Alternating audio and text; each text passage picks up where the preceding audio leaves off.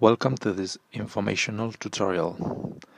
The point is to analyze the George Zimmerman's legal case from a pure point of view. Indeed, for this very case, social media played a decisive part on the way Zimmerman's defense was organized. Why did they choose to bring the case online?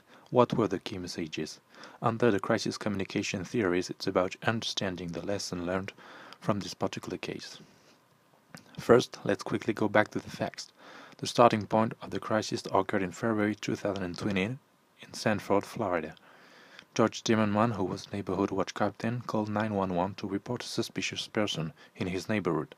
This person was Trevor Martin, a 17-year-old African-American high school student who was visiting her father. Despite the instruction not to approach the person, Zimmerman and Martin started to fight. Moments later, neighbors report hearing gunfire. Zimmerman was bleeding from the nose and from the back of his head. He admitted to a police official that he shot Martin, claiming it was self-defense.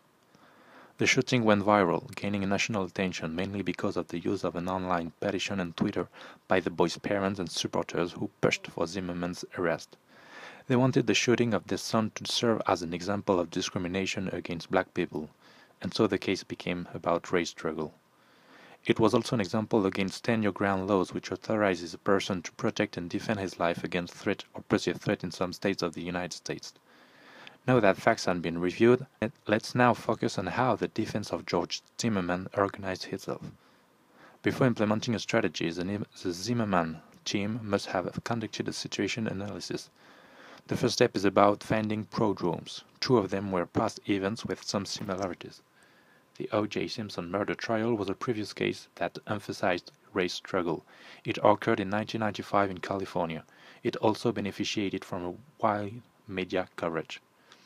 About the importance of social media in a trial, the case that Time magazine called the social media trial of the century occurred in Florida from 2005 to 2008.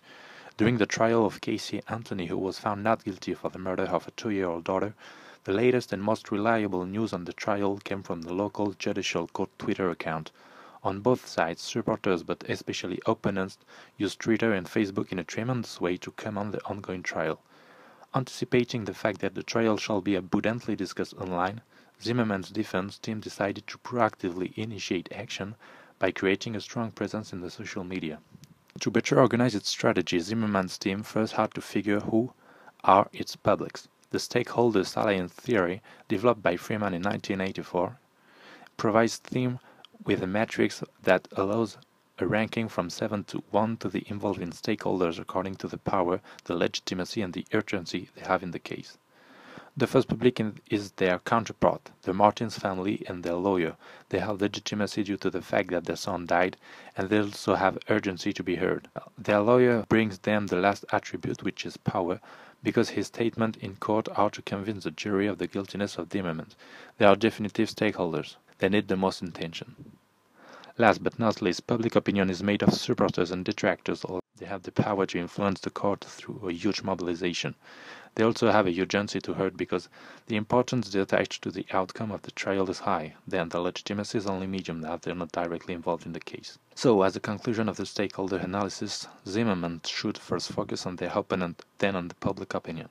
The first one that were already online in social media is the place where the second one speaks and want to be heard. That way, we can easily understand why Zimmerman's team went online. This is where a huge part of the trial would take place. To optimize their communication, the Zimmerman's team had to state the problem they are dealing with before finding a general goal and the means to achieve it. Following the process of a communication plan, here is the problem statement. It summarizes the issue without blaming or proposing solution. It's interesting to notice that following the apologia theory developed by William Benoit in 1995, the team used the reduction of offensiveness strategy by putting the case in the frame of a classic legal case. The whole point was to avoid the frame of a race struggle lawsuit through which the public opinion was to analyze the facts. The overall goal was about reframing. To achieve that goal, 4 objectives were set. First, prevent misperception of Zimmerman's having done nothing but save him, to stay away from racist accusation. Then, transfer information to all the publics from all over the US and even outside, to prevent misleading media coverage. In the hope of changing their opinion towards the case, this is the third objective. Then gather the most information from the audiences online to sharpen their focus on what's important for the people. This live bond is also fundamental. By monitoring activity online, the defense team might be able to anticipate the concert of the jury and to be better prepared to defend arguments. Question posted on Twitter about Zimmerman's account on the shooting of the police investigation could well be questions that future jurors raise. The strategies serve the objectives. The stakeholder analysis and the communication plan description have led us to the question regarding the use of social media. Once decided to bring the case online, the defense team created a logo to emphasize ethos to gain credibility, trust. We can find it on all the pages of the defense on Twitter and Facebook and the dedicated website and on their blog. To justify the online presence of his team, the very attorney of Zimmerman's, Mark O'Mara, wrote a manifesto on their dedicated website that detailed all the reasons why they use social media. The manifesto is called Why Social Media for George Zimmerman, and he identified 7 objectives for the site, including, I quote, disputing misinformation and discouraging speculation. The next day he posted on an article titled Social Media is an intermediary between the organization and its publics. The attorney stands here as a practitioner that tries to achieve a dialogue, not a monologue.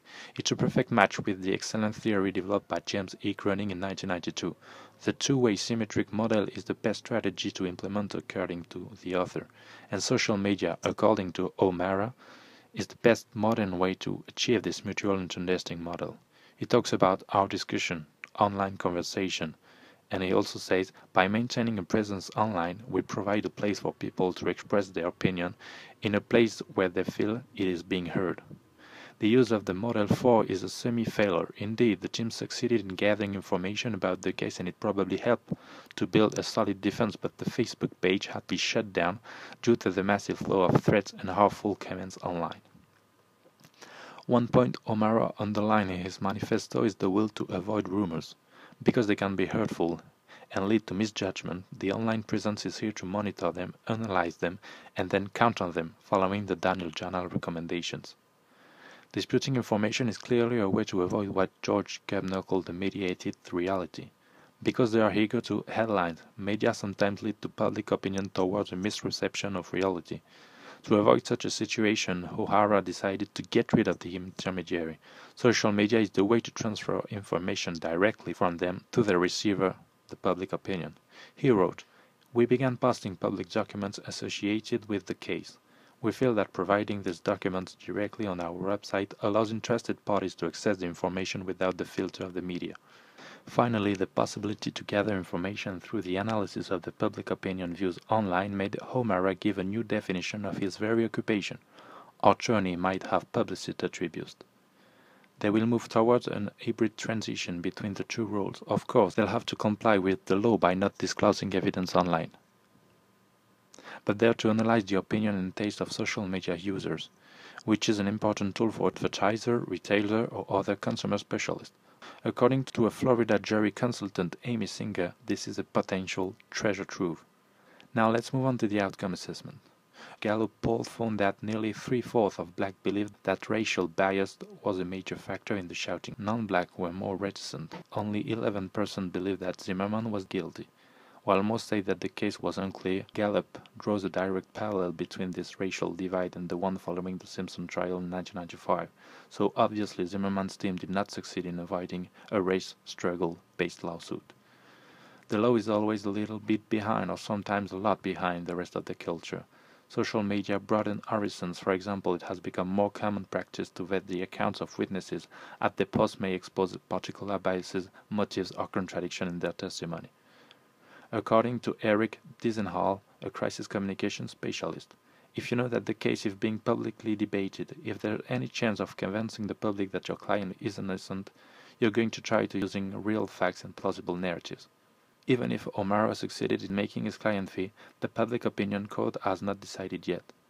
One can win in court, but lose in court of public opinion.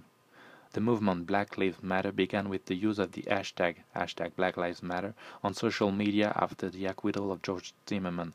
It received French impetus from the 2014 death of two Americans, Michael Brown and Eric Garner. These are the references that I use. Thank you for watching.